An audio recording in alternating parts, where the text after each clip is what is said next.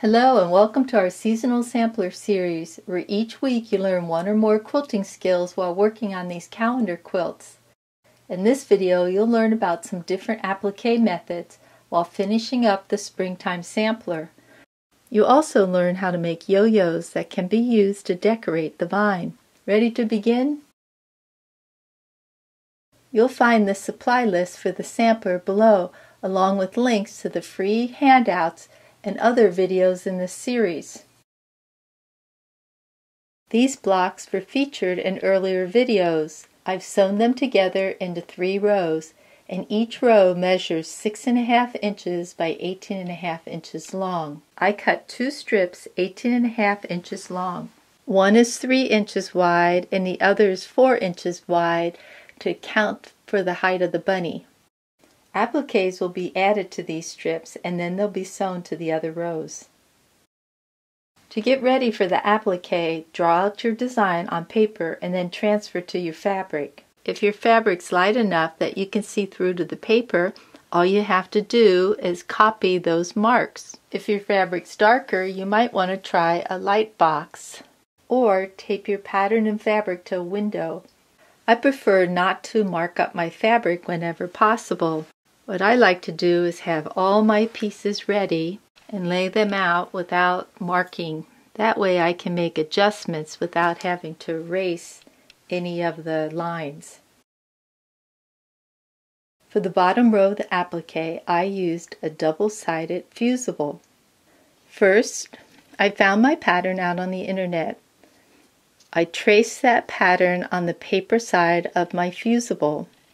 Then I placed that on the wrong side of my fabric and I pressed according to the fusible's directions. Cut on the line and then peel off the paper. Lay out your applique pieces on the background and then press in place. I like to stitch around the edges to ensure that this won't lift up in the wash. But if you're using it as a wall hanging, this isn't necessary. I used rickrack for my vine. After I pinned it in place, I machine stitched it. If you want to make your vine out of fabric, you'll have to cut that fabric on the bias since this vine curves. In an earlier video in this series, you learned about these bias bars for making straight stems. The process is the same for making this bias strip. Put wrong sides together and stitch 1/4 inch from the edge.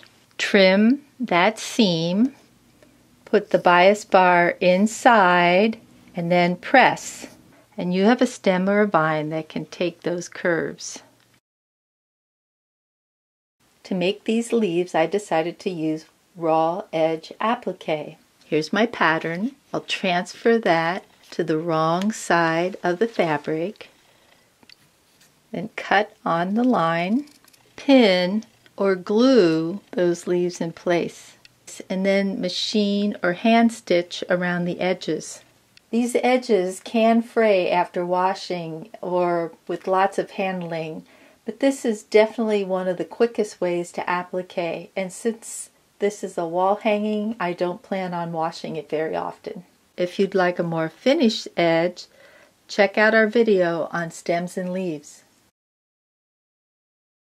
Yo-yos are 3-dimensional fabric circles that are fun to make because you don't have to worry so much about being precise.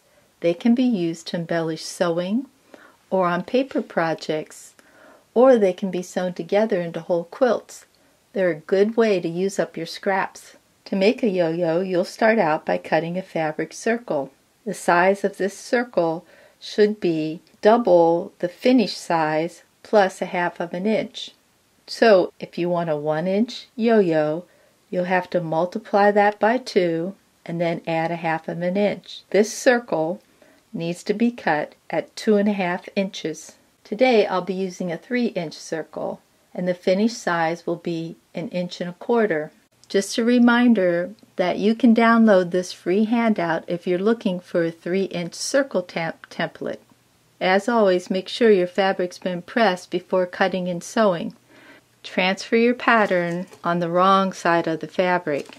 Out your circle and turn to the wrong side. I'm using dark thread so you can see, but you'll want to use a matching thread. Make sure your thread's strong because you'll be tugging at it. I use a double strand just to ensure it's extra strong. Knot the end. Turn over about a 1/4 inch seam and hide that knot in between the seam allowance. Continue turning down that 1/4 inch seam. It doesn't have to be perfect, and start stitching to keep that seam allowance in place. Your stitches don't have to be small. As a matter of fact, they should be more like basting stitches. You can also thread the fabric onto your needle to go a little bit faster. Continue stitching in this manner until you've gone all the way around the circle. Then I like to add one more stitch at the end. Pull up your thread. Sometimes a perfect yo-yo will appear, but other times I have to fool with it a bit.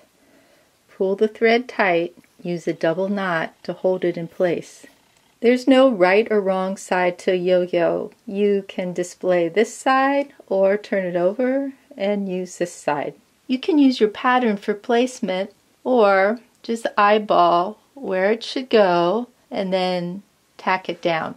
When your applique rows are completed, stitch these sections to the other rows, prepare the quilt sandwich, and quilt as you like.